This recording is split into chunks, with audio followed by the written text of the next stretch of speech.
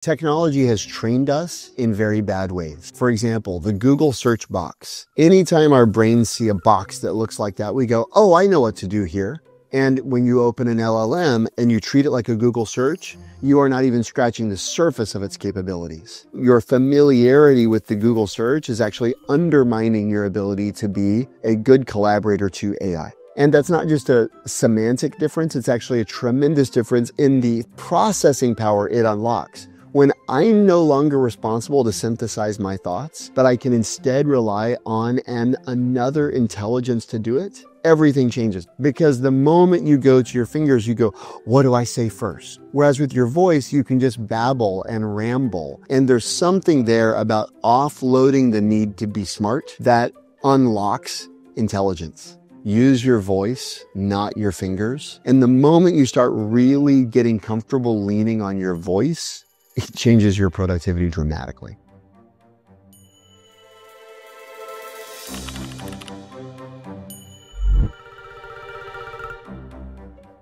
I'm Jereمی Utley. I am an adjunct professor of creativity and AI at Stanford University. I've been teaching at Stanford for the last 15 years at the intersection of creativity, innovation, entrepreneurship, and now increasingly artificial intelligence. The topic that I'm most focused on right now is helping non-technical professionals learn to be good collaborators to or with generative AI. And then 2 years ago, myself and my partner at the time, Perry Claiborne, wrote a book called Idea Flow, which was the canonical book on idea generation and prototyping. So super proud of that. It was the culmination of a dozen years of leading executive programs and the leadership program and the entrepreneurship program at Stanford.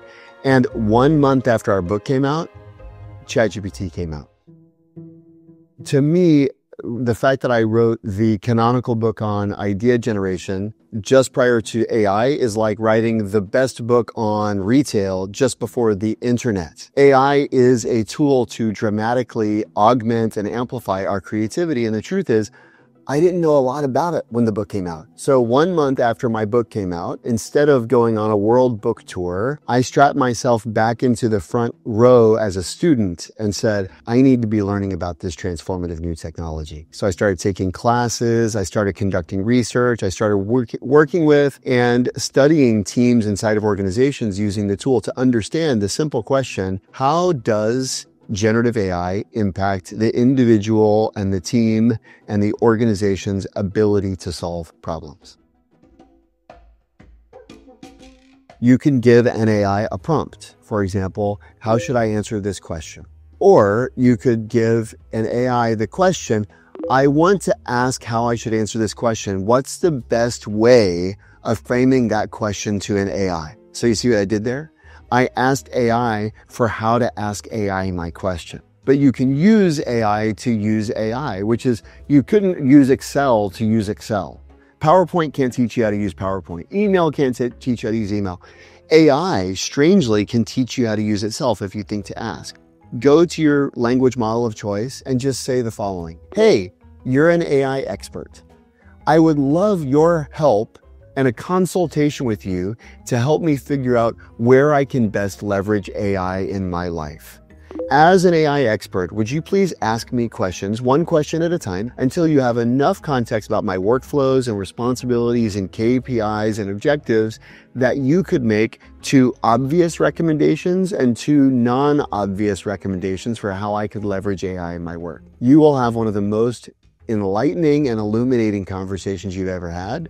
And it's all because of AI's ability to evaluate its own work. What I've seen is non-technical employees are able to do incredible things. Here's one example. The National Park Service called me and asked me if I would conduct a training program for a bunch of backcountry rangers. So they gathered a group of about 60 backcountry rangers and facilities managers into a training session. And I spent a couple of hours over Zoom teaching folks the basics of collaborating with AI. One of the people in that session was a gentleman named Adam Reimer, who works at Glen Canyon National Park. And one of the things I say is, you should focus on parts of your work that you dread, parts of your work that you don't enjoy, that you think, I have to do this again.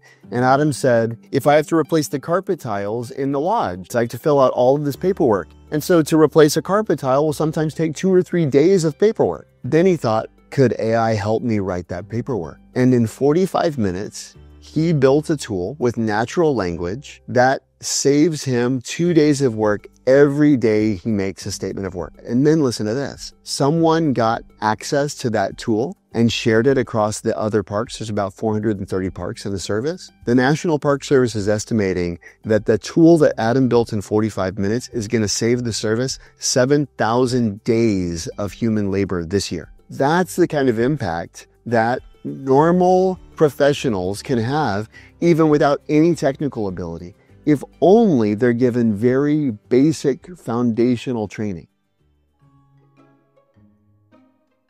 People are wanting to learn AI and how it can be transformative for their business, but they don't have the basic language. And so while lots of organizations are asking me, how can we work with AI to transform our business? Where I have to start with them is, how do you work with AI? The research I'm familiar with suggests that while on the one hand, AI makes people 25% faster and 12% more work and 40% better quality, it's also true that less than 10% of working professionals are driving meaningful productivity gains from collaboration with AI. To me, there's this enormous gap. I call it the realization gap. We conducted studies both in Europe and in the United States, and what we found is, surprisingly, AI didn't help most people be more creative. In fact, in many cases, the people that we studied, AI made them less creative. And as we started digging into the research, we were surprised. And looked at the data, we were confused because you think AI should make people more creative, not less. And we studied the underperformers, and then we studied the outperformers. And what we found is the outperformers had a fundamentally different orientation towards AI than the underperformers did. Whereas the underperformers treated AI like a tool, the outperformers treated AI like a teammate. And shifting your orientation from tool to teammate changes everything about the kinds of outcomes that you can achieve working with generative AI.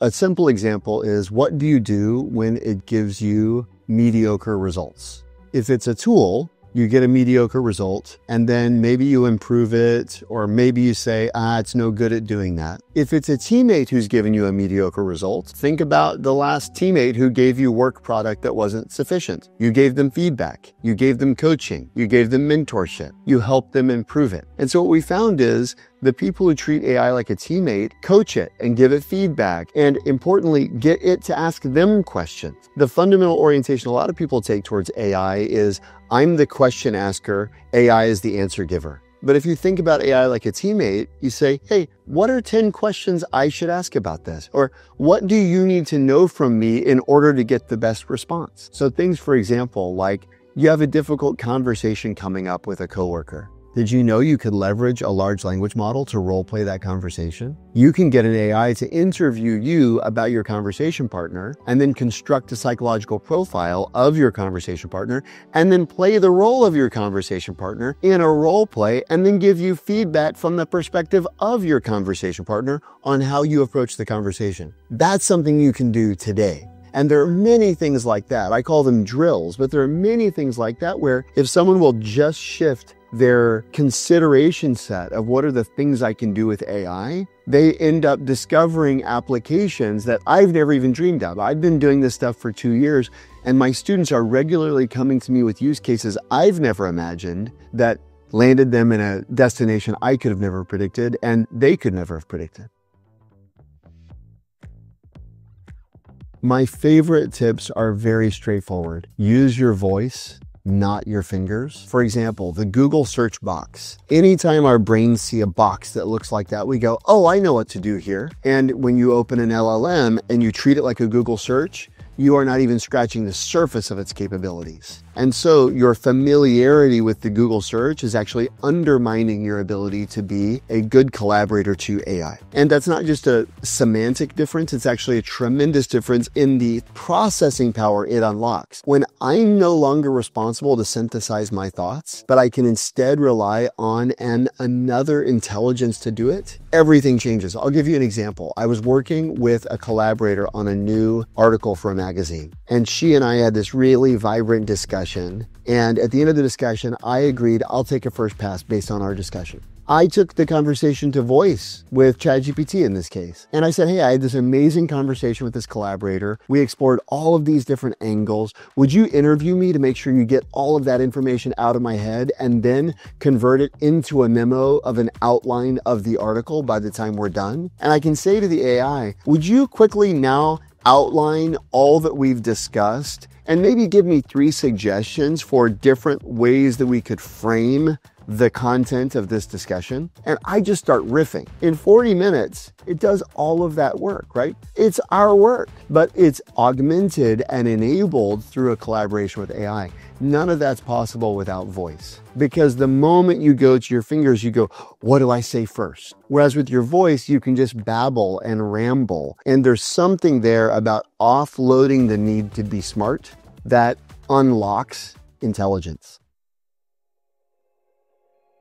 For me, I never thought about myself as a creative individual. Now I fully and fundamentally believe every single human being has innate creative capacity. Every single one of us. What the D School has helped me do is unlock others. Everyone has this latent creative capacity. And so even in regards to AI, I push people, what is the inspiration you're bringing to the model? Everybody has the same access to the same ChatGPT. How do I get a different output than you do? It's because of what I bring to the model. And what do I bring to the model? Certainly I bring technique, but I also bring my experience. I bring my perspective. I bring all the inspiration I've gleaned from the world. That's what gets a user a differential output from a model. A 7th grader in Ohio, who I don't even know what her name is, but her teacher asked, what is creativity? And she put a post-it note up on the board that says, creativity is doing more than the first thing you think of. And that's my favorite definition because it speaks to a profound cognitive bias that we hold. It's been called functional fixedness. It's been called the Einstein effect. But the basic premise is humans tend to fixate on an early solution and be satisfied. Herbert Simon called it satisficing. But it's the idea that if we get to good enough, it's enough. And that's why I love that 7th grader's definition. Creativity is doing more than the first thing you think of. It's pushing past good enough. Is the definition of creativity changing in the age of AI? I don't think so. The reality is with AI, it's now easier than ever to get good enough. If your goal is world-class, if your goal is exceptional, then what you want to be prompting for is actually volume and variation. And that takes time. It takes time to not only read through it, but to sort it and to process it. But fundamentally, the definition of creativity doesn't change in the age of AI. It's just that the human's ability or inability to arrive at a creative state is affected not only by the technology, but also by their stated or unstated objectives in collaborating with it. Creators don't need to be afraid of AI. Creators need to dive in. They need to lean in. Creators are about to be unleashed in a way they've never been unleashed before. The only correct answer to the question, how do you use AI, is I don't. I don't use AI. I work with it. When you start working with AI, it will change everything.